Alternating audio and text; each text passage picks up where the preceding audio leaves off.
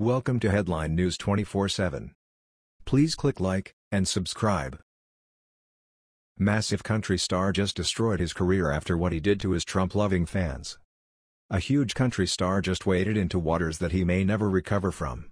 Jason Aldean was the country star that was playing during the Las Vegas mass shooting last year. The horror of what he witnessed has changed his life. Being a country celebrity often means that you are a hunting and fishing guy that is a card-carrying member of the NRA. But not Jason Aldean. Everything has changed since last year's mass shooting. He has decided, like Tim McGraw, to be a mainstream celebrity who is anti-gun. This week, Tell Me Now wrote, Jason Aldean is likely to shock a lot of country fans with recent statements about gun control in an interview with the Associated Press.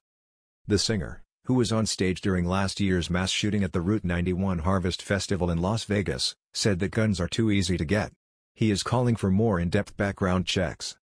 It's too easy to get guns, first and foremost, Aldean complained.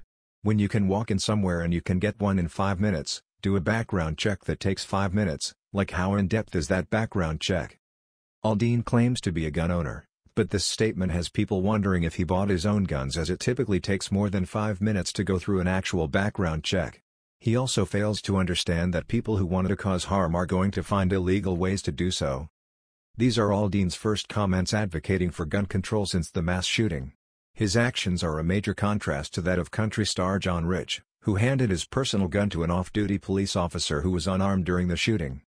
Aldean also said that he identifies with Parkland students like David Hogg who are calling for massive restrictions on the Second Amendment. Unless anybody has witnessed anything like that or been a part of it, it's really hard for people to really understand where you're coming from on that stuff, Aldean told the Associated Press.